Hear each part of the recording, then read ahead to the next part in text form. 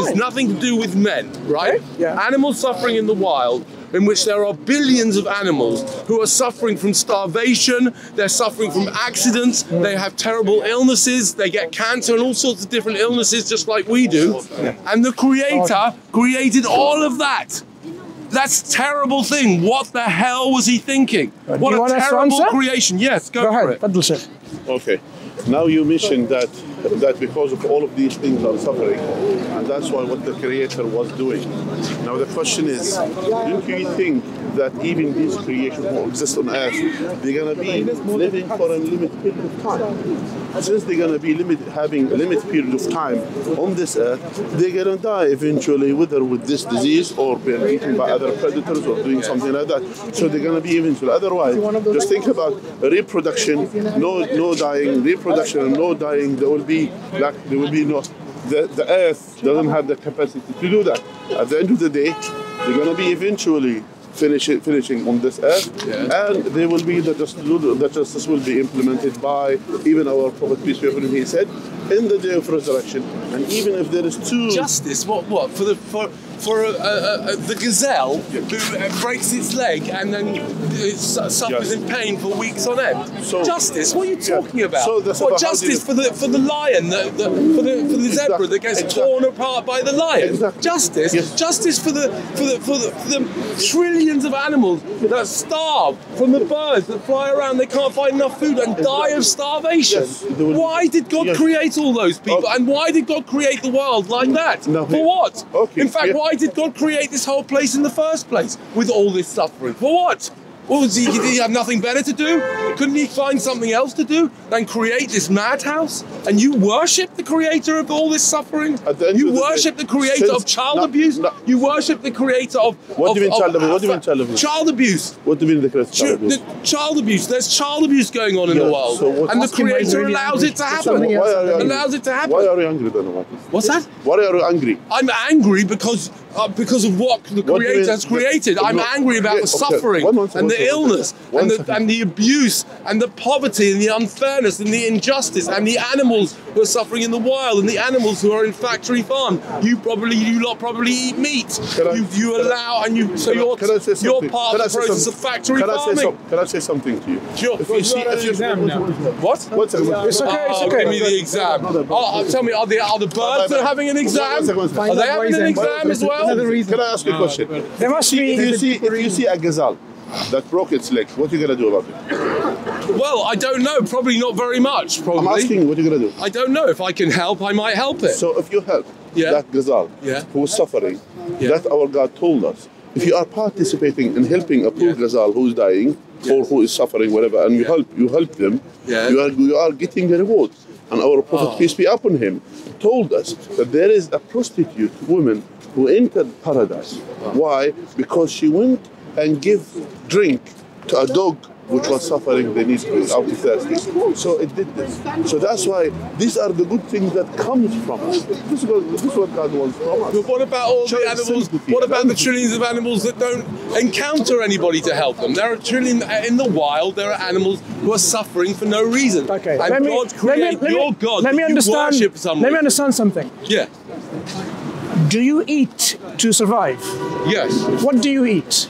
Food. Food. What kind of food do you eat? Well, I'm vegan, so I don't eat anything that's come from like you kill trees to eat. Do you? Yes, I do. Yeah. So you actually kill a living thing, like a tree? Yes. And does that tree suffer? Yes.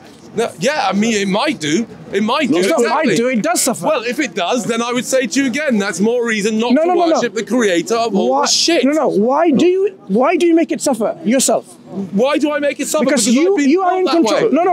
You are in control because you understand suffering of the trees, the plants. So you should stop eating plants. Really, should I? Okay. Because you believe they're suffering. You can't answer my question. No, I am answering. Instead of answering my question, you come up with some stupid argument that I should stop eating trees. So you call that... stop eating products from trees. 1 second. Because I'm killing them and causing them harm. So you're saying... Answer my question. Look at why are you worshipping the creator of bone cancer? Relax. Just answer that. Relax. Just answer that question. Relax. No, Firstly, an individual like yourself who seems to be very concerned about suffering. Yes. And yet you make. And yet himself. Listen. I've heard it all. Inconsistent. That's the best you can do. No. Okay. You're very inconsistent. Very inconsistent. So you are very concerned about suffering, and you cause suffering yourself. The first thing you should have done is stop suffering other thing by your own hands, by your own mouth, by your own stomach, and then have a discussion and talk. And he thinks, do you want to just he thinks himself in a position to criticize the Creator, to criticize the wisdom behind the things, and he thinks he has a better idea about it, where he himself involved in all of this, you could say nonsense. He himself, and that shows Mansur, the veganism. Suffering. Yeah. We just summarize on that. Yeah. How would you respond to people? So you have an individual who came here to talk about how can you believe and worship a God who allows all this suffering in place. Firstly, before you even justify whether this question is something that is a reasonable question and a reasonable point to even answer, this individual firstly has to have a consistent approach to suffering. If he believes suffering is wrong, first and foremost, he should stop making others suffer. And that is the plants. The plants are suffering. If he's ill, do you know what he's going to do? He's going to take medicine, antibiotics, and he's going to kill thousands and millions of other living organisms. Bacteria, and so on and so forth. Now, then he will say, but they're not sentient. So now you are actually differentiated life, which is sentient, life which is not. At the end of the day, you don't care about life. You only care about some special kind of life which is sentient. That's why whenever you have a differentiation of life, then you are making a distinction between what is allowed to be made into suffering or not. Okay? So if you have this standpoint, then you will realize that in Islam, we differentiate between what is a suffering and what is not suffering. For example, God has made us a law in terms which we have to sustain ourselves by eating. So that means we will have to eat from the foods that He has created. If God has created animals for our food, not for our enjoyment from sports like people do, like the princes go and fox hunting and so on, that is not acceptable in Islam. We don't make animals suffer. Including cutting trees. Even cutting trees without reason, that's not permissible in Islam. Even cutting trees. That a tree, even in a war welfare, that our Prophet peace be upon him prohibited to us, even to cut a tree to that extent. Meaning that we need to understand as well that even if we wanted to cut a tree, then it has to be for a reason, either for eating or for example or for utilize whatever. Otherwise, not for the pleasure, not for just go and cut the trees. That respect the living things as well around us. So we believe God has created this world not as paradise. He has created paradise elsewhere. This world, this earth is not paradise. If you want absolute enjoyment and no suffering, no pain, no evil, as you say, then this is what will happen if you make it there, which is called Jannah or paradise, that God created that already. So if you are asking for why didn't God create paradise here, because you are created for a reason. And that's where the wisdom of God comes in. God has, in His wisdom, created us for a reason in which there is going to be this dichotomy, this understanding of between two opposite things in which we appreciate and live our life to fulfill the purpose of our life. If we are going to be someone who has given free will automatically entails that some people will choose the free will and apply it wrongly and do things which are not right and not good, and they will commit mischief and commit problems in this world. For example, if God says, for example, don't kill, some people say, I'm not going to listen to you, I'm going to go and kill. You are inflicting harm and suffering on others because of your free will. If God were to say, no, I'm going to put a hold and stop of your free choice, that means you won't be able to do anything. You're like robots. Then there is no point in creating you as a robot. But the fact that you had this faculty of choice, that means the potentiality of sin is there, in which there will be suffering and so on because of the fact that you are like this. But God doesn't want us to commit mischief in this world. Exactly. God doesn't want us to create problems in this world. He wants us to live in peace and harmony, justice and tranquility. And He told us not to follow these steps in which people will be suffering. All the elements is there. So the wisdom behind all of this is because of the purpose of our creation. Because God is not only He's the source of all good, but He's wise. He's the protector. He's the sustainer. Yeah. He's the one who has so many other attributes in which all of it holistically explains the reason why this world is not paradise, it's not Jannah, it's not heaven. Also, there is adding to this. Allah says in the Quran, ظهر الفساد في البر والبحر بما كسبت أيدي الناس. That the corruption appears on earth from what the peoples earn, what they have done. So when we were talking about the animals, for example, that most of this corruption, most of these diseases that happens to the animals, and the problem is because there is big factor that we participate in this. Yeah. We participate in many of the diseases, even the cancer and the other things for the animals. We participate because of us. We wanted to create. He himself. He was wearing a jacket, for example, correct? This jacket came from a factory. That factory, of course, they have consumed fuel and other things, which is they will cause pollution, and it causes things. So any one of us, we're not immune from participating in this. The point is, what I'm saying here, we have that during the Islamic, for example, era, during the time when the Muslims they were leaders on this earth. The Muslims used to be as well considerate about, even if they wanted to create a factory, they would be considerate about the trees, about the creatures and the living things, because otherwise we don't want to cause corruption. We don't want to transgress even against creation of Allah. So that's a key thing. So nowadays, with all of these factors, with all of these things, the pollution is more, and that the diseases will be spread not just only in human beings, and as well in animals and the other things. So that's why we play a big role on this. So if we wanted to implement Islam properly, then all of these things we have to try to stop spreading corruption and spreading the pollution and spreading the diseases even amongst the animals. And we have to as a human being, all of us, we have to participate in order to stop this corruption and to stop this pollution, because at the end of the day, the consequence is not just only on us as a human being, as well the consequence on the creation and the other creatures as well. Yeah, and to understand the reason why there is so-called suffering and evil in this world, is that this is deliberately made in this world, in which the world that you can fulfill your purpose. How else would you know and grow spiritually and develop yourself in terms of like be courageous, be someone helpful, be kind, and be generous and so on and so forth? Because there will have to be a need for it. Imagine everyone, there was no need for it. Would you be able to give someone charity and show the kindness and generosity? Because there's no one to show generosity to, because everyone has everything they need.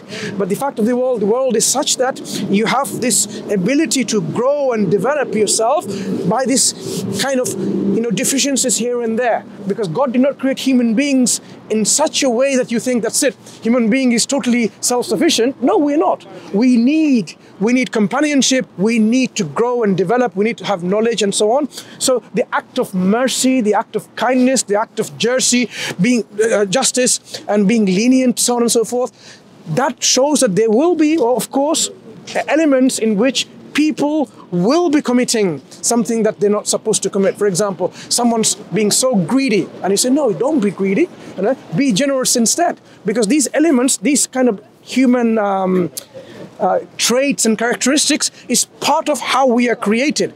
We are not created because God is someone who created us imperfect. We are created fit for purpose. Yeah. That's what the mistake people make. People think, oh, a perfect God should have created a perfect human beings who doesn't commit any errors, any mistakes, any wrongdoings whatsoever. In a perfect environment. In a perfect environment. And there is no difference. But I just want to segue one important thing. I don't know if you noticed when that guy was talking, it was everything he was saying, I find this offensive, I found this. It was as if the whole world revolves around this I. Yeah. This human ego, this human understanding that everything has to be the way, like you said, perfect. I and me and myself. Yeah, so this perfection relative to me, not anybody else, it's only me. So it's this me, about humanity, about human. This is kind of quite, I think, common amongst men and women. That they want everything to be perfect according to them, relative to them. But what does Allah say in the Quran? Why did He create us? Yes, so it's for His worship. And what does that entail? That everything has to be in accordance to what Allah subhanahu wa ta'ala says. Remember in the Quran, Allah asked the people on the Day of Judgment, like how long were you there on earth? Yes, will they remember? Will they remember any of these things which they think are significant to them in this world? No, they will not. In fact, they respond to Allah saying that we live less than a day or even, half a day or even less than that. Yeah. Yes? So this is how significant this world and everything in it is on the day of judgment, even to themselves, when they find out the reality of it. Okay? And that's the reason we have to go back to what Allah subhanahu wa ta'ala wants, what pleases Him, rather than what pleases us. Because every single person out there, if you ask them, they'll give you a different answer as to what is pleasing to them. So how many people are we going to satisfy? Yes? But all we have to do is satisfy one, and that is Allah subhanahu wa ta'ala, then everything falls in place nicely. Because the significance of this world is insignificant in the eyes of Allah. It is not even a dot. If you go up in the cosmos, even in a spaceship that could travel quite far, when you see the earth, it becomes really insignificant, even from our relative point of view of how far. Can you imagine how small it is in the eyes of Allah? Like for example, imperfect environment, imperfect, like even like earth and system and everything, an imperfect creation, which is us, as a human being, we're imperfect, and what God wants from us, people who are imperfect, living in an imperfect system, they strive their best and they struggle to become perfect to the best of their ability. This is what Allah wants from us. Allah, of course, we never become perfect at all. He didn't expect us to. But what Allah wants from us, within the system which is imperfect around us, within that we as a human being, we are imperfect, and yet we strive and struggle in order to become as perfect as we can by following the commandments of Allah and the path and way of the prophets and messengers of Allah. That's what Allah wants from us. And that is success. And that's the success. And that's why when I said to him the example, what you gonna do if you see a suffering, creature? You try to help. You try to participate. This is what Allah wants from us. When we see this, unfortunately, these vegans, if they go someplace like where it snows heavily all the time, and all the animals in that region are already moved away or they died because of the cold, they will have to somehow hunt for animals, because the plants won't be there in this kind of weather. So they will have to hunt animals. Not just that. Just that. If they leave the system nowadays, now the vegan, according to their own concept, if you don't kill no animal, think about it. If there is no killing of animal at all, what's going to happen? It's going to upset the system. The system is going to corrupt. Absolutely, yeah. That's how it is. If you leave it, it's going to be too much to the extent you have to participate in order to stop it. That's what happened, for example, a rabbit in Australia. That's what they have done. It's become a disease. Will be, otherwise, it's going to be, and then they have to introduce things. So these are the system. So when the people involved, things happen, so they try their best as well to stop it. They themselves, they have to participate to stop, to kill animal, to certain amount of animal in order for the other thing to survive. And Allah told us not to kill everything, to kill it for a purpose. When you do it for a purpose. You slaughter for a purpose, to eat and as well to survive. That's a purpose behind it. Otherwise, we're not just only to have fun about it. The great thing, the injustice that these individuals, a group of people do, is they don't think about the bigger picture, okay? They're just going with just the pixels and not looking at the whole picture of why we're here, and they even question the existence of God. In fact, their ideology is driving them not to worship God or not to believe in a God in the first place. But look at how this is totally unjustifiable. They think there shouldn't be any suffering. That means if there is a good God, there will be no suffering. Right? If you ask them, okay, suppose you live in a world in which there is no suffering whatsoever, would that automatically mean God exists? I've spoken to many of them. Yeah. No, would you automatically believe God exists if there was no suffering? They said no. Would you even value the good? Because you don't see suffering, so would you even value it? For them, the argument is, because there's suffering and evil, God doesn't exist. So, okay, fine. What about the opposite? If you see no suffering whatsoever, hypothetically, for example, no suffering, would that automatically mean there's God exists? They will say no. That means suffering has nothing to do with it, God's existence. You see? This is where it becomes so inconsistent, so unreasonable in their approach. Because if you say suffering means no God, no suffering should mean God. But if you don't accept that argument, then don't bring the argument of suffering in the first place. It has nothing to do with the existence of God. You're simply just saying, because of a good God would have no suffering. But God is not only good, He's wise, and He has so many other attributes, which comes into play on creating the universe. God could have created a world in which He puts people directly into paradise, right? He could have done that easily. It's like a teacher, you know. Yeah, but then people will say, I mean, no, you gave us a free will and you put us straight into paradise. You know, do we deserve to come here? Because, you know, I could have disobeyed you. How would people even appreciate, like, the faculty of intellect they had, the faculty of choice they had? Without darkness, you cannot appreciate the light. Exactly. Without the suffering, without all of these things that's happening around us, we cannot appreciate about looking forward for the perfect world that God has promised us in the Quran, which is Jannah al-Firdaus. This is what all of us, we are looking for. And the other thing is, why do they only look at the suffering? What about the good things that happen in the world? Yes? Yeah. Why don't they say, okay, the suffering is because of God, then the same people, if they're consistent, they say the good things is also because of God. Yes. But no, they would only focus on the bad things, the suffering, because, you know, I think many of these guys down underneath, they have some other psychological issues, other problems in their life, and this is, I think, how they retaliate. They blame, they need someone to blame, you know. Yeah. They need this boogeyman. For them, this is God. Unfortunately, this is how they see the world. Like I said, it comes down to them, their individuality, you know, they think the world revolves around them and everything has to be in accordance to how they see the world, how they see it fit. And we don't believe that there's the absolute evil there. This is all relative evil. For example, if, imagine there was no pain receptors in our body. You know, you could have had your hand burnt in the fire and not known that your hand's totally burnt off, right? The fact that, you know, when you touch fire, you feel pain, it's a good thing to have that pain. Yes. Or a toothache is a better example. If you didn't have a toothache, your teeth might decay. You might just decay and fall one day, and you say, "Oh, where are my teeth gone?" Exactly. So when it pains, you do something about it. You try to rectify that. You can see that that suffering that you're going through is actually a good thing for you. Yes. It's not a bad thing. So this is and to appreciate your health, and as well, even going through diseases, going through illnesses and all. You appreciate now people, subhanallah, even during the COVID, people now appreciate the time that during COVID when we have these, you know, for example, that the social distancing, we are not able to travel. It's all of these things, Now we appreciate what happened now. We appreciate what we have. So when God took it, at least at certain point, these things, what happened to us. When your freedom was taken away. Now at least now we know what's happening. The same thing, people who are ill, you appreciate the time when you are healthy, and etc. So that's why you're going back to the main point that at the end of the day, this life is a life of test, and at the end of it is not a perfect life. Our perfect life is Jannah. We ask Allah to grant us all Jannah. I have to go now because anyway, Jazakumullah khair. It was a pleasure seeing you. Allah Jazakumullah khair. All right, inshallah. See you inshallah ta'ala. Jazakumullah khair. Assalamu alaikum. Sheikhna.